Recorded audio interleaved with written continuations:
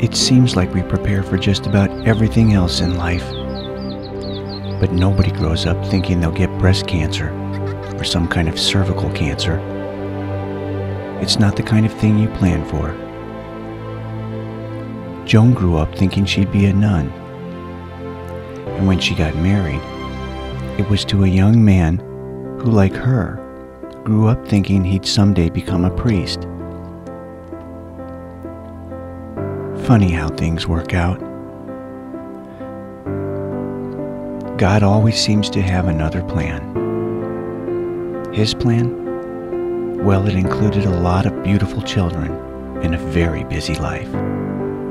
By the time their youngest was done with college, Joan thought she'd finally be able to pursue a lifelong goal of training to run in a marathon. But that's when cancer struck. These days we tend to make breast cancer sound almost like the common cold, but it's not. It's deadly, and Joan had it pretty rough. Bilateral mastectomy, chemotherapy, and reconstruction. 2 years went by, and that's when it happened. Joan Lennon, cancer survivor, entered the marathon and finished. Not long after that, St. Joseph Regional Medical Center came up with an idea to put a group of cancer survivors together called the Women's Task Force. But they needed a leader, someone who was respected and admired, someone who was known for getting things done. Joan Lennon was the perfect choice. So she was offered a salary and an office. Joan's response? Absolutely not. She'd only accept the position if she could do it without pay.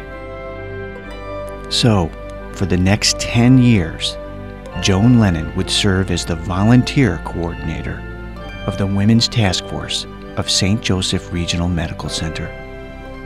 In this role, she'd work tirelessly to raise money for other women throughout the community who desperately need life-saving mammograms, cervical cancer screenings, and support.